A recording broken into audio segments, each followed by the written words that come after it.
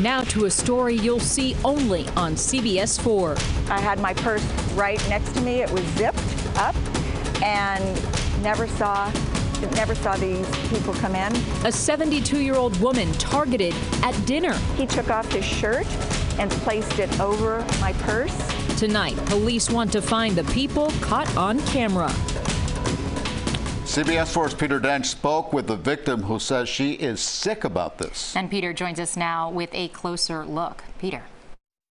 Look closely at the lower left part of your screen. As Barbara Acker and her boyfriend are preparing to have dinner, you see two women and a man behind them. He does something unexpected. He took off his shirt and placed it over my purse, and then he unzipped it and just reached in and got my wallet. Miami-Dade police say these are photos of the people they are looking for. The man seen here at the front door, and these two women, his alleged accomplices.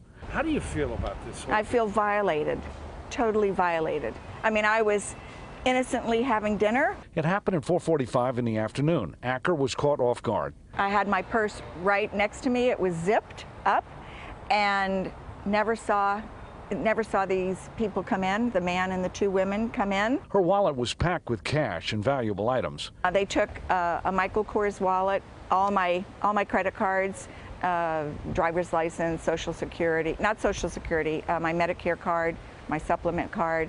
I had $400 that I had just cashed a check. Acker did not realize her wallet had been stolen until she received alerts on her phone that one of her credit cards had been used to charge $3,500 worth of items at a local store. I got 3 alerts that fraud had been committed, and I went, oh my gosh. Miami-Dade police call these people persons of interest and are trying to determine if they have struck before. For the women, carry a purse over your shoulder and keep it on your lap. I mean, that's all I can say. I think that I'm a very, cautious person, but he was good. In a statement, a spokeswoman for Outback Steakhouse said the safety and security of our guests and their belongings is very important to us. We are cooperating with police and hope they catch the people responsible. If you recognize them, please call the police and turn them in. What would that mean to you? It would mean a lot, because then he's not going to be doing it again to somebody else. The Outback spokeswoman says the restaurant chain has hooks underneath the bar to help customers keep belongings close to them. She says this is the first such incident at this restaurant. If you can help, call Miami-Dade Crime Stoppers at 305-471-TIPS. In Southwest Miami-Dade, Peter Dench, CBS4 News.